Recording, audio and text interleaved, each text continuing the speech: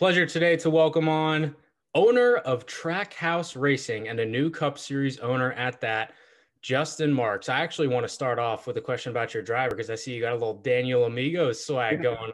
Love that. Yeah, this was my first piece of official Daniel Suarez swag that I got just the other day.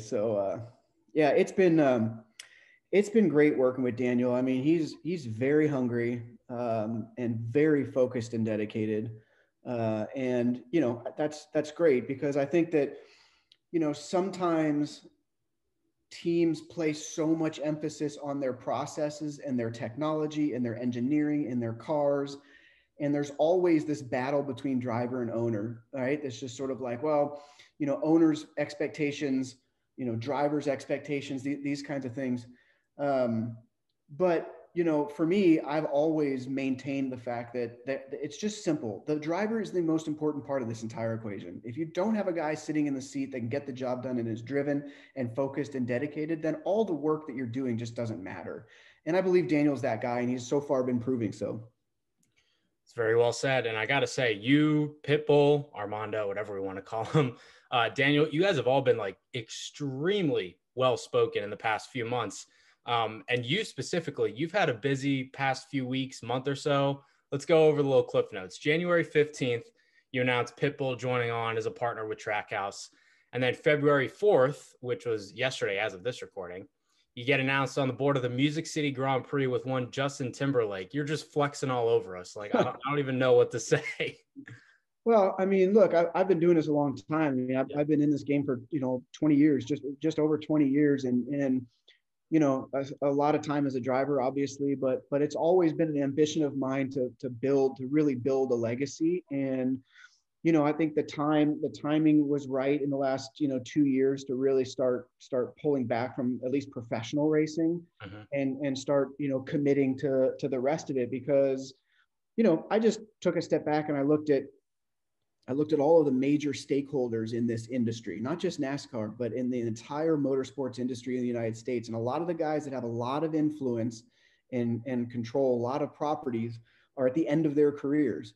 And, that next generation of people that are going to build true motorsports businesses and empires, those people need to start doing that work now. And I'm not yet 40. And I just felt like, the time is right to start making those moves. So, I've got some friends that I've known for a long time that have been working very hard over the past 4 or 5 years to put the Music City Grand Prix together, and finally able to get the agreement done with IndyCar and with the city of Nashville. And so it's an honor to be a part of that, to make the investment of that, because I really believe in that vision. And it's going to be an incredible event. I think it's going to be one of the crown jewels of American motorsport events, for a number of reasons. That's a whole rabbit hole there. But, the Trackhouse, getting back to Trackhouse, I mean, the vision of that team is to just try to do things different, is to try to really cultivate a fan following and be a popular team in the sport, not just tied to the driver, but to be a team brand that people are fans of. There's not a lot of teams that have been able to do that. And I wanted to build something that's more like a stick and ball sport, where people just take a lot of pride in whatever their team is, regardless of who's playing for it and who comes and goes. And, over the years, that's the grand vision of Trackhouse. That, coupled with the fact that, we really want to be storytellers and we want to tell compelling stories. We want to be active in the communities. We want to empower young people. We want to use motorsport as a platform to try to make some good happen in the world and in the country. And that aligns so well with what Armando is trying to do and doing in his career with his slam schools and the message in his music and his philanthropic efforts and his entrepreneurial efforts. So, I mean, it just fits so well. It's almost serendipitous. It just came together quickly, authentically. He's been a great partner. But yeah, I think what everybody is seeing right just in the last month is just sort of like the tip of the iceberg. It's not all happening just right now. I mean, this has been work that's been happening for a long time. It's just nice to see it come together.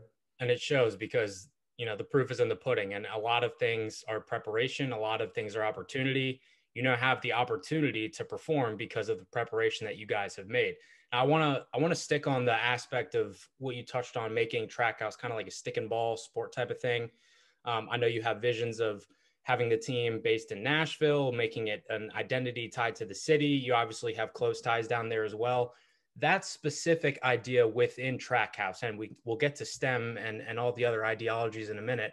Where did that specific idea come from of creating it as a culture rather than just a race team?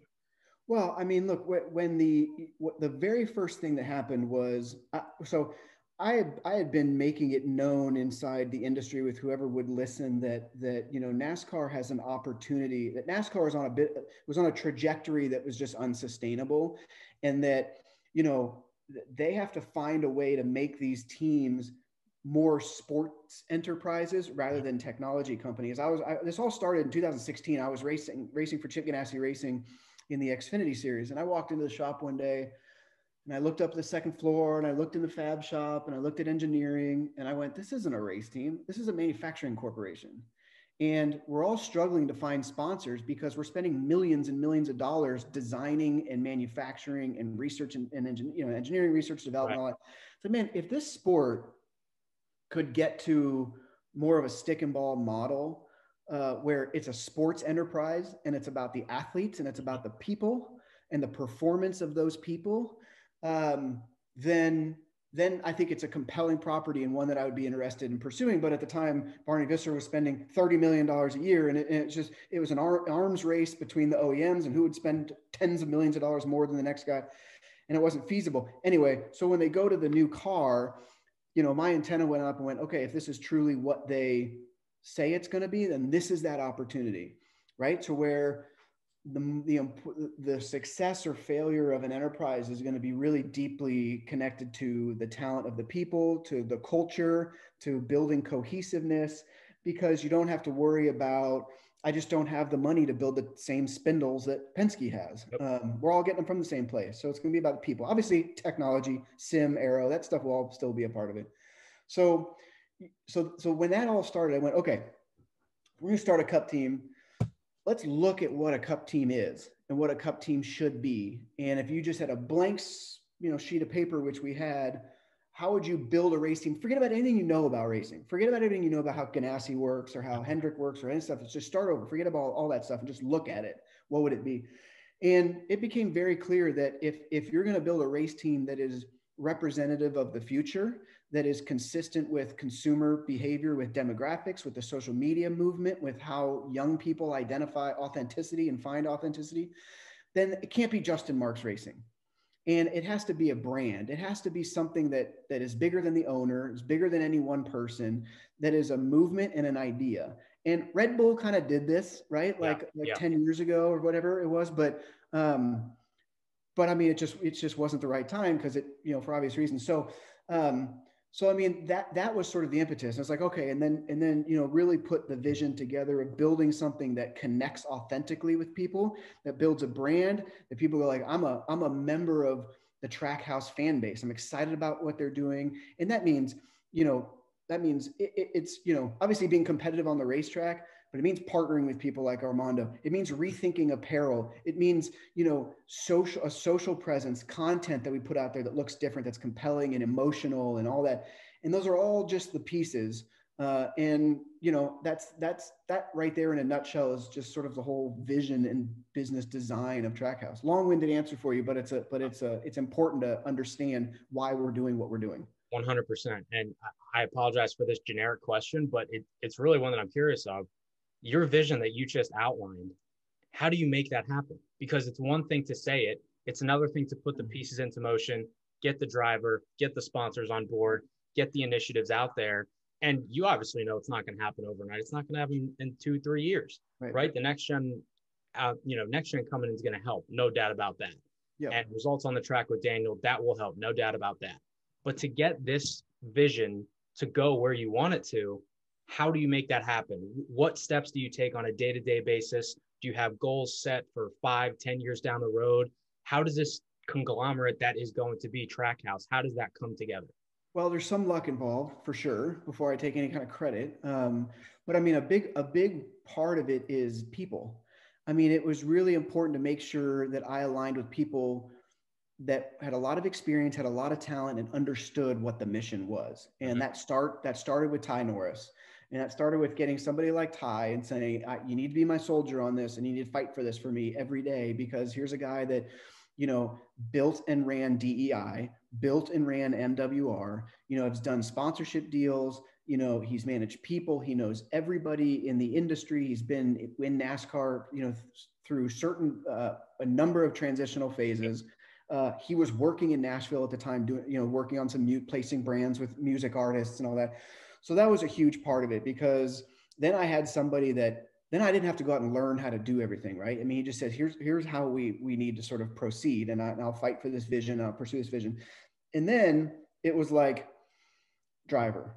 And we wanted Daniel, I wanted Daniel really bad. And at the time, and maybe this is luck, maybe this is salesmanship, maybe it's just him identifying with my plan and trusting me. But, you know, at the time, he had offers to drive for some pretty big deals that he all turned down to come drive for us.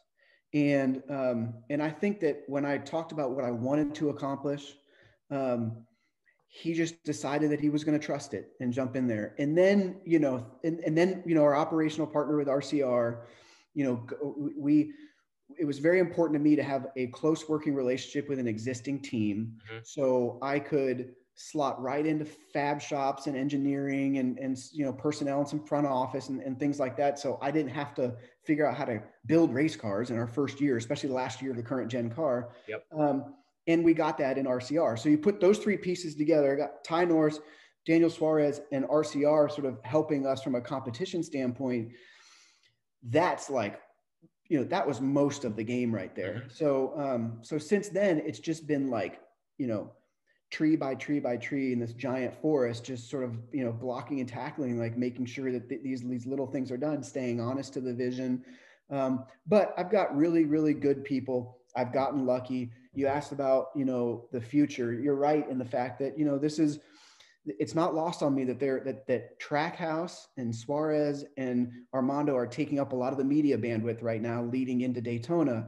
And there's going to be a lot of eyes on us, and it's going to be an exercise in managing expectations. I mean, you know, it's for us to look at that side of it and go like, man, we're gonna go down there and win the race, and we're gonna make the chase, and we're gonna figure out how to get to the second, you know, like that. It would be great. It would be great, but let's take a step back and remember that we're racing against Stewart-Haas Racing and Joe Gibbs Racing and Penske and Hendrick and on all these guys. So, you know, I tell the guys in the shop and on the pit crew is like, you know, it's just about execution. It's about winning the day. It's about getting better every day. And I don't have expectations this year that I have like, look, it's going to be a failure if we don't finish top 20 in points, or it's going to be a failure if we don't make the chase.